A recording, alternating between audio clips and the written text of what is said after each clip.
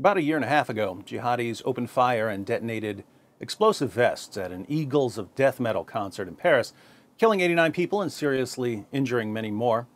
Yesterday, on the 4-year anniversary of the murder of British soldier Lee Rigby by two converts to Islam, a Muslim suicide bomber named Salman Abedi attacked a bunch of teenage girls at an Ariana Grande concert in Manchester, killing 22 and injuring 59 others. Now, of all the different places to slaughter people, why are concerts becoming such an attractive target for jihadis? As usual, the answers to questions about jihad are found in the Muslim sources. In Surah 9, verse 73 of the Quran, Allah commands Muhammad to wage jihad not only against unbelievers, non-Muslims, but also against hypocrites, Muslims who aren't really obeying Allah and Muhammad. Allah says, "O Prophet, strive hard against the disbelievers and the hypocrites, and be harsh against them. Their abode is hell, and worst indeed is that destination." The Arabic for strive hard here is a form of the word jihad. Muslims are commanded by Allah to wage jihad against unbelievers and hypocrites. And the Quran makes it very easy to accuse a Muslim of being a hypocrite. In Surah 4, verse 65, Allah declares, "But know, by your Lord, they can have no faith until they make you, O Muhammad, judge in all disputes between them, and find in themselves no resistance against your decisions, and accept them with full submission." Notice Allah says that you have no real faith unless you accept Muhammad's decisions with full submission and find in yourself no resistance against his decisions. So if you're a Muslim but you're not obeying Muhammad's commands, you're a hypocrite. And Allah orders Muslims to wage jihad against hypocrites. Now, what does this have to do with jihadis attacking concerts? Well, Muslims aren't supposed to kill fellow Muslims unless the fellow Muslims have done something that carries a death penalty. For instance, under Sharia, a Muslim will be executed for committing adultery or for murder or for apostasy. Apart from something like that, Muslims aren't supposed to kill Muslims. So there are jihadis who want to kill unbelievers, but they want to avoid killing any sincere, devout Muslims during the attack.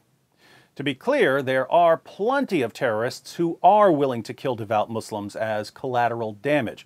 They believe that if you blow up a building or bring down a plane and you accidentally kill some devout Muslims, you'll be forgiven because you weren't targeting them.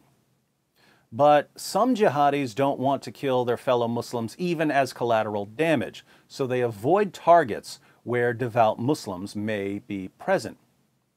Now, where do you find lots of people gathered but no Sharia-compliant Muslims? At some sort of event that's forbidden by Islam. This is why Omar Mateen opened fire at a gay nightclub in Orlando last year. He wanted to kill people without accidentally killing any devout Muslims. Concerts are perfect targets for jihadis who don't want to accidentally kill Muslims because music, at least anything we would consider music, is forbidden in Islam. In Sahih al-Bukhari 5590, Muhammad says, "From among my followers, there will be some people who consider illegal sexual intercourse, the wearing of silk, the drinking of alcoholic drinks, and the use of musical instruments as lawful." Notice, playing a musical instrument is in the same category as illegal sexual intercourse and drinking alcohol. Muhammad said something similar in Sunan ibn Majah 4020. It was narrated from Abu Malik Ashari that the Messenger of Allah said, "People among my nation will drink wine calling it by another name, and musical instruments will be played for them, and singing girls will sing for them. Allah will cause the earth to swallow them up and will turn them into monkeys and pigs." Musical instruments and girls who sing sounds exactly like an Ariana Grande concert. So why did Salman Abedi target an Ariana Grande concert? Because the only Muslims who might be there would be the kind of Muslims that Allah was going to turn into monkeys and pigs anyway. They're hypocrites. So, Allah commands Muslims to wage jihad against unbelievers and hypocrites. Since musical instruments and singing girls are forbidden in Islam, the only people who are going to be at a pop concert are unbelievers and hypocrites, making these concerts a perfect target for jihadis who want to be especially careful not to kill any devout Muslims. Will we be seeing more of these attacks? Absolutely. The suicide bomber Salman Abedi had memorized the entire Quran. He worked at the Didsbury Mosque in Manchester, which is a converted church, by the way. His years of studying Islam convinced him that terrorism is the path to victory. Where, oh where, could he have gotten that idea? Maybe from his prophet, who said, "I have been made victorious with terror."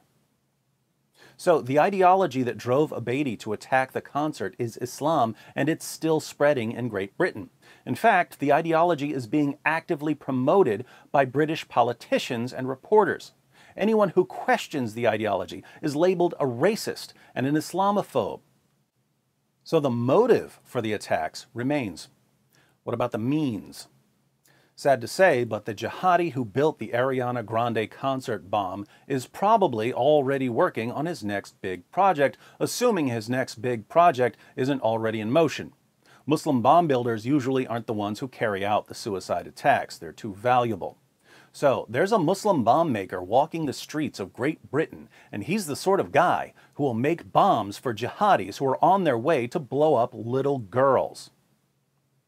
A few years ago, I made a video called "Sacrificing Our Daughters" on the psychology of Islamic rape gangs.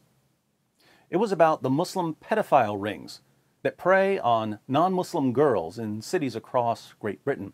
Police and social workers refused to help the girls because they didn't want to be called racists and Islamophobes.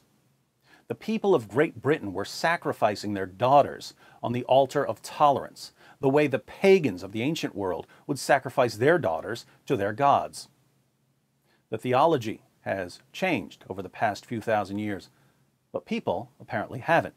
People will still strap their daughters to an altar of sacrifice if they think it will make their lives easier.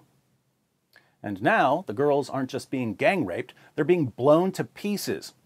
And before their blood-soaked little bodies had even gone cold, British politicians and reporters were busy trying to figure out what to do about Islamophobia. Why am I still talking? When a nation has gone so utterly insane that its people care more about protecting an ideology from criticism and mockery than about protecting their own daughters from rape and death, what could I possibly say to restore their sanity? All I'm good for is stating facts. And facts are useless against British madness.